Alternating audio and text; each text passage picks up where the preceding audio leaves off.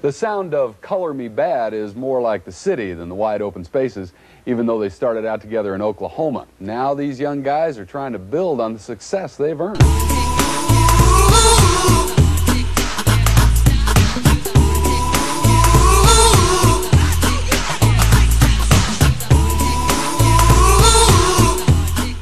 I'm Mark Calderon.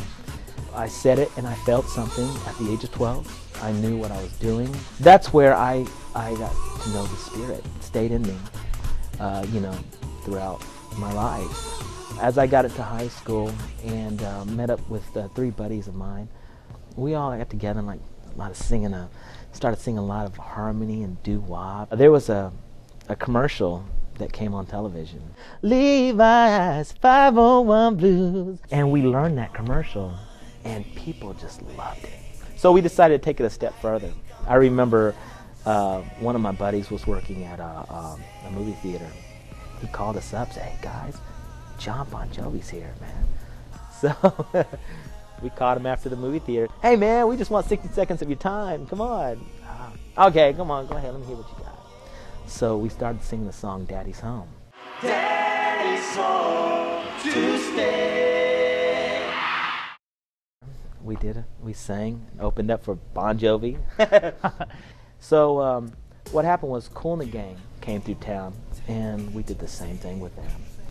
They called us up and said, "Hey, why don't you guys come to New York, and let's work on some demos, and let's get you guys a record deal." There was this one label, Giant Records, who was a subsidiary of Warner Brothers. They approached us and they said, "Would you guys want to, we want you guys to be in this movie soundtrack." Well, we chose this one song, and it had a really cool groove to it. It fit our style, it fit our vocals. Only one problem with this song. The title and the chorus of the song was, "I Want to Sex You Up." The song came out. New York was playing it. Los Angeles, all the P1 stations. All the clubs. Started doing it. And they are Color Me Bad.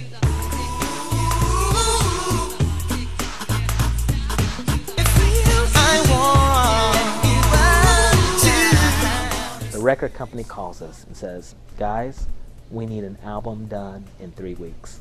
They took us to Los Angeles. We lived in the studio. They put out our CD, and it just started selling like hotcakes. Yeah, it's huge. I remember that. 7 million records. That's when everything got crazy for me. Albums doing great.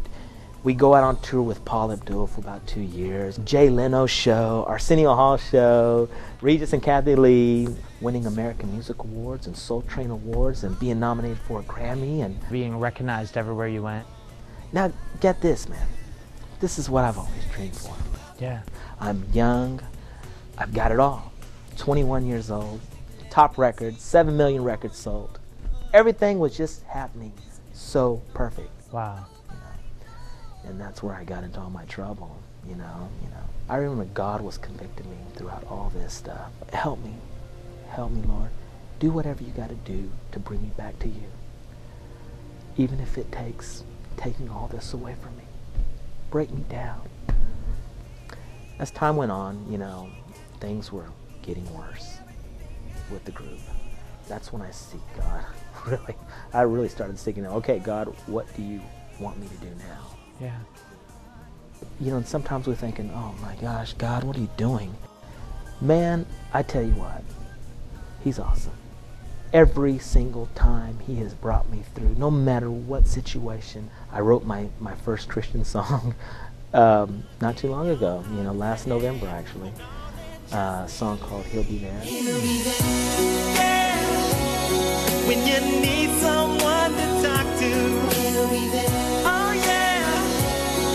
With His loving hands, He'll carry you. You've got to go through those trials. I mean, if everything was just so perfect in life, why would we need God, And that's when you see God's hand working. I'm on this journey, man.